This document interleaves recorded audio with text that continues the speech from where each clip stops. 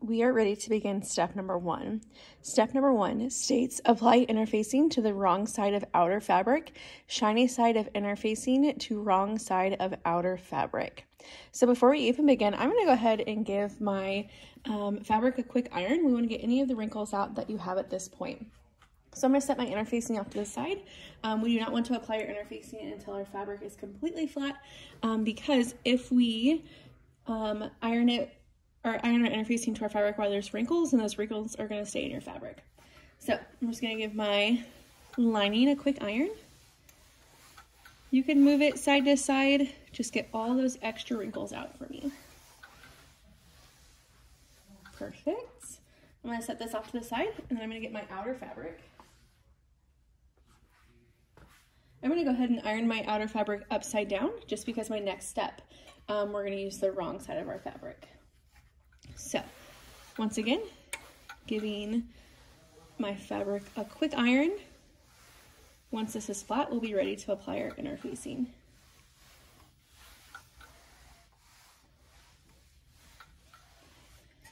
So when we apply our interfacing, we need to press our fabric and not iron our fabric. So it's important not to move our iron side to side when applying our interfacing. Now, just like we've done interfacing before, the shiny side of our fabric needs to go face down to the wrong side of our outer fabric. We need it to be the exact size or just a little bit smaller. You do not want any interfacing hanging off the edge. So right here I actually have a little bit of overhang. So I'm gonna go ahead and trim my interfacing off.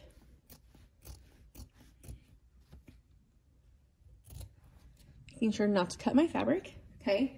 Once again, I no longer see the shiny side of my interfacing, and it's on the wrong side of my outer. Now, as a reminder, anytime we use interfacing, we need to make sure that we use a pressing cloth. So we have tea towels that we use as pressing cloths. They're dirty because sometimes people iron their interfacing the wrong way. I'm gonna get nice and flat, and then I'm ready to start adhering or adding heat to adhere my interfacing to my outer fabric. I'm gonna press and hold about 5 seconds at a time. This part does take a little bit of time.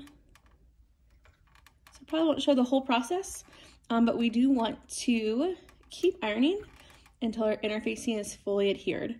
Once your interfacing is fully adhered and it sticks to your outer fabric, you are ready to move on to step number 2.